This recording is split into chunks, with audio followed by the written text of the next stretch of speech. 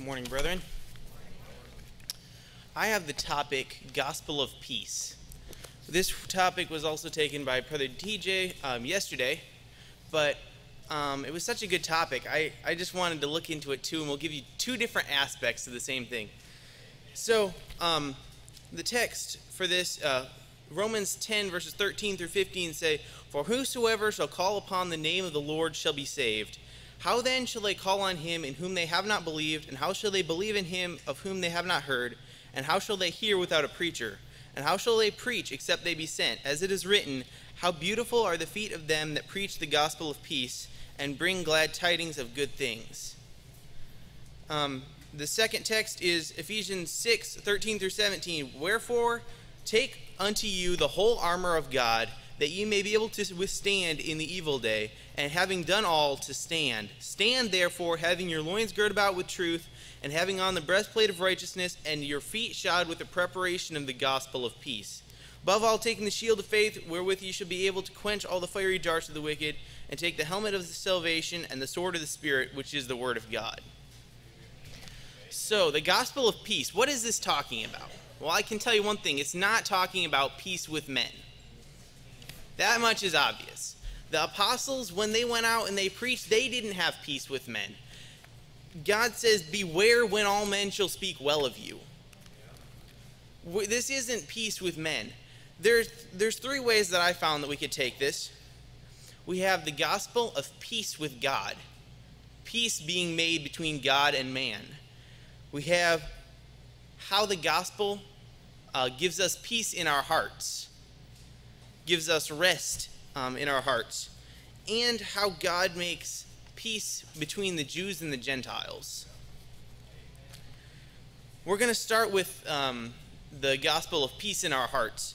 Isaiah 57, 18 through 21, this is God talking. He says, "I have seen his ways and will heal him. I will lead him also and restore comforts unto him and to his mourners. I will create the fruit of his lips. Peace, peace to him that is far off, and to him that is near, saith the Lord, and I will heal him. But the wicked are like the troubled sea when it cannot rest, whose waters cast up mire and dirt. There is no peace, saith my God, to the wicked." If you're apart from God, you will not have peace. This is actually a blessing to God that he doesn't let people have peace in their sins. He makes it so that they don't want to stay in their sins. He makes it so they have no peace when they're away from him.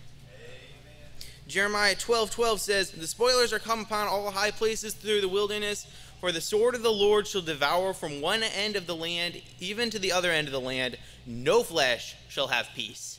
There is no peace to the enemies of God. Now, some people in the world would say, "Oh, I have peace. I have peace in my life," but they're not talking about the same kind of peace. Theirs may be an artificial peace, but God gives true peace. John 14:27 says, "Peace I leave with you, my peace I give unto you, not as the world giveth, give I unto you. Let not your heart be troubled, neither let it be afraid." So God gives us a whole different kind of peace, a true peace in our hearts. God says he's a God of peace. He wants his people to have peace. 2 Corinthians 1, 3 through 7.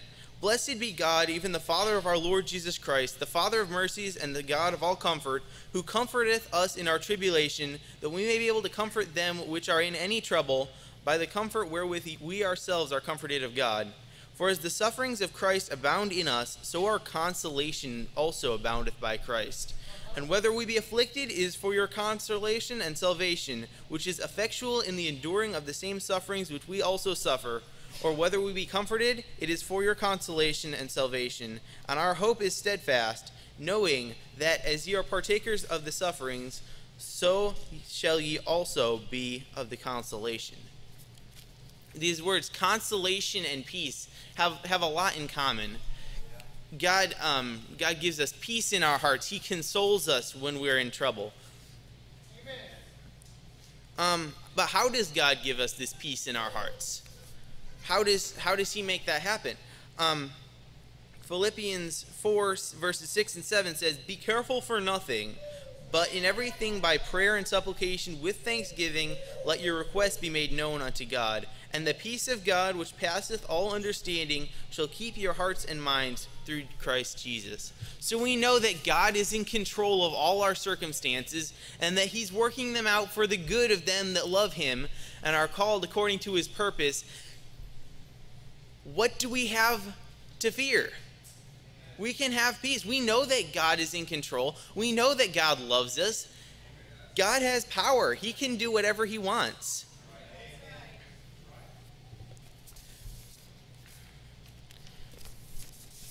And the second way we can take this verse is having peace with God. I think this is the main topic, or the main subject of the phrase gospel of peace.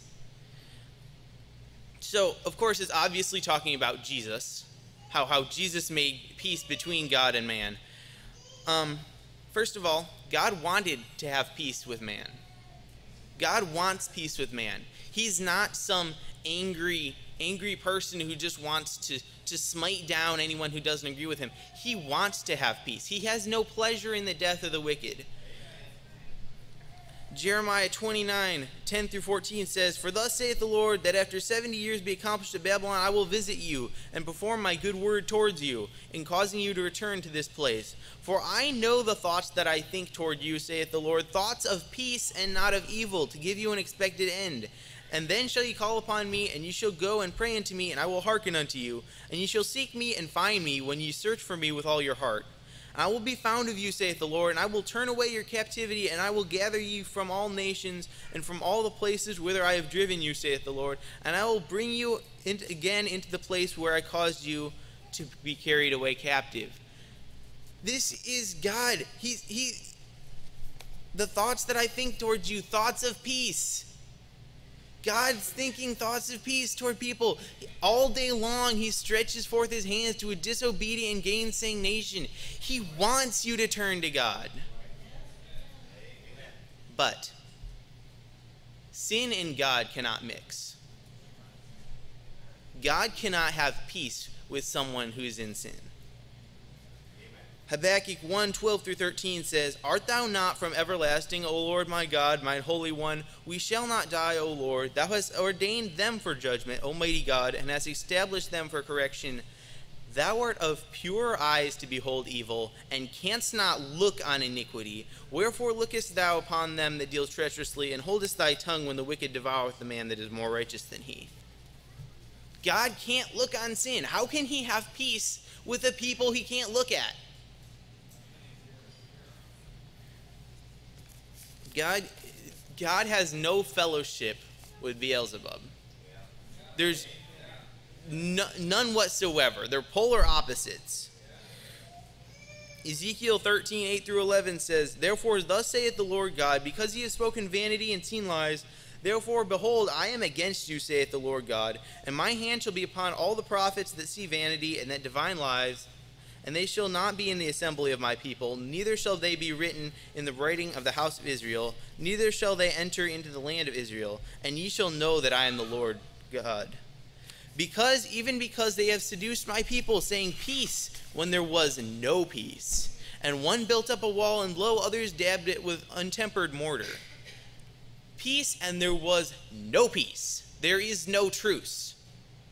There's no state in which God is kind of not friends with you, but he's not enemies either. There's no truce between God and sinners. That's as simple as it gets. You cannot come to God in your sin. Romans 5:1-2. "Being justified by faith, we have peace with God through our Lord Jesus Christ." Now this is how we get peace. Through Jesus taking away our sins, then God can have this peace that he longs for with men, because their sins are gone. "By whom also," this is talking about Jesus Christ, this is the second verse, "by whom also we have access by faith unto this grace wherein we stand, and rejoice in the hope of the glory of God." Without Jesus, you cannot have peace with God. It says, "by whom also we have access by faith." So it doesn't say you can have peace with God through our Lord Jesus Christ, and it's through our Lord Jesus Christ, period. That's the only way to God. There is no other way. John 10:7, 7 through 9 says, Then Jesus said unto them again, Verily, verily, I say unto you, I am the door of the sheep. All that ever came before me are thieves and robbers, but the sheep did not hear them. I am the door. If by me any man enter in, he shall be saved, and go in out and find pasture. And of course, John 14, verse 6, Jesus saith unto him, I am the way, the truth, and the life. No man cometh unto the Father but by me. Now, the world today has come up with tons of means to get to God, and they think that you can have peace with God if you do these steps, or if you're involved in a church or whatever. But there is no way to get to God if you don't give your life to Jesus and let him cleanse you of your sins. Finally, God made peace between the Jews and the Gentiles. The gospel made peace between the Jews and the Gentiles. Ephesians 2:11 through 17 says, this is kind of a long passage, but I think it's all important. It says, Wherefore remember that ye being in time past Gentiles in the flesh, who are called uncircumcision by that which is called the circumcision in the flesh made by hands, that at that time ye were without Christ, being aliens from the commonwealth of Israel, and strangers from the covenants of promise, having no hope and without God in the world. But now in Christ Jesus, ye who were sometimes far off were made nigh by the blood of Christ. For he is our peace, who hath made both one, and hath broken down the middle wall of partition between us, having abolished in his flesh the enmity, even the law of commandments contained in ordinances, for to make in himself of twain one new man, so making peace, and that he may reconcile both unto God in one body by the cross, having slain the enmity thereby, and came and preached peace to you which were afar off, and to them that were nigh. Amen. Through Jesus, God broke down the middle wall of partition. He said he did away with the law. The law era is over. Now we're in the era of grace. And because of that, the Gentiles can come in and have the same peace with God as the Jews did. Amen. So to sum up, through God's gospel, he gives us comfort in our lives. He gives us peace in our hearts. He gives us peace between the Jews and the Gentiles. And most importantly, he gives us peace with God.